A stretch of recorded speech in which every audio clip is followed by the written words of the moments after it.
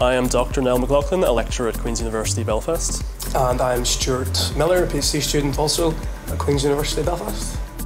Last year, Android apps were downloaded hundreds of billions of times worldwide, and over 3 million new malware samples were found. With these numbers growing every year, it's impossible for human analysts to keep up with this torrent of harmful apps.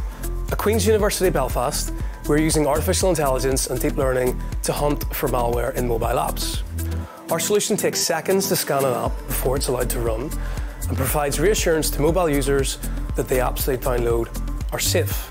We designed a custom deep learning neural network based on natural language processing, which scans the code of tens of thousands of malware apps, far more than any person could ever hope to examine by hand, looking for patterns in the instructions. We don't tell the deep network what to look for. It learns for itself the subtle cues that make malware stand out from safe applications.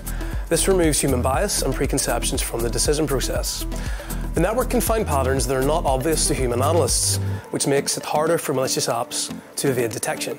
For each app, evidence from the machine code can be combined with additional information, such as the permissions requested by its app, its API calls, and its manifest, to reach an even more accurate and resilient decision. By taking advantage of the GPU in all mobile phones, we can efficiently scan thousands of apps per second, and our neural network runs standalone on the end user's mobile device, so it doesn't need a network connection to work. We are always playing cat and mouse with malware authors. We have shown that our approach is more resilient against countermeasures than existing approaches, and it is effective against zero-day attacks, where a new malware program can harm the users in the hours before it is detected, and it is robust against methods used to obscure and hide malicious code, such as encryption. Our technology is platform agnostic, and so can be applied to any operating system or be modified to analyse the code of an application while it's running.